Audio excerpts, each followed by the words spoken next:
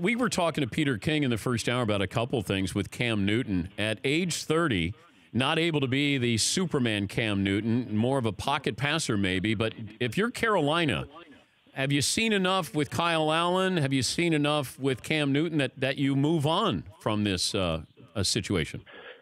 Well, I think a lot of this is going to come down to money. To me, Cam Newton healthy, and maybe that's not until next year, but Cam Newton healthy still gives you a way better chance to win than with Allen. Okay. But if you're talking about Cam Newton at $30 million and Allen at $1 million, that's a different thing. And now you've got to decide how you're going to put this thing together.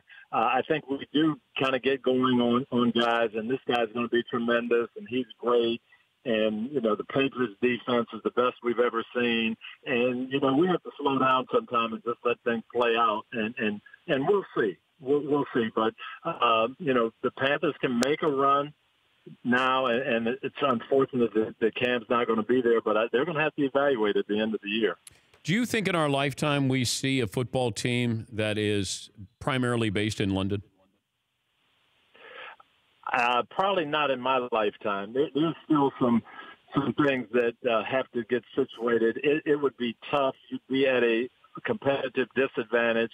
I know it's going to bring some more money into the tills and maybe expand the brand, but even going East Coast to West Coast is tough. And now you put your home base another 4 time zones away, and you have to solve all that. I think there's some problems that we don't anticipate.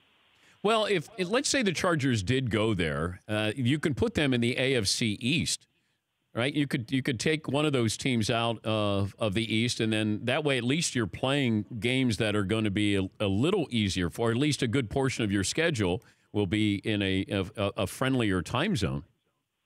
You could, but then, how are they playing? Are they coming to the States every other week? Are they coming on 4-game road trips and then 4 games at home? How are they going to do that? How are you going to manage their travel?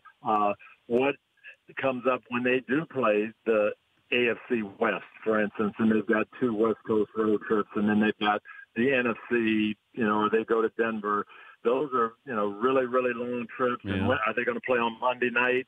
Or they're only going to play Sunday afternoons. There's a lot of things you have to think about. For more Dan Patrick Show, tune into Audience Channel 239 on DirecTV. Stream for free on BR Live or download the Dan Patrick Show app.